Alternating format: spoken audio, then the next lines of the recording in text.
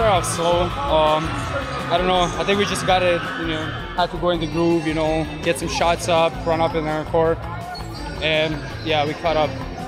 I think it was just we was nervous. It's a bigger stage.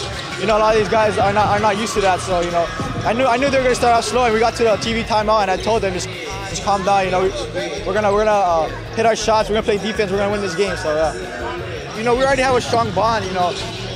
No matter how low we get, we're always gonna top that with a high. So that's what it is, I think.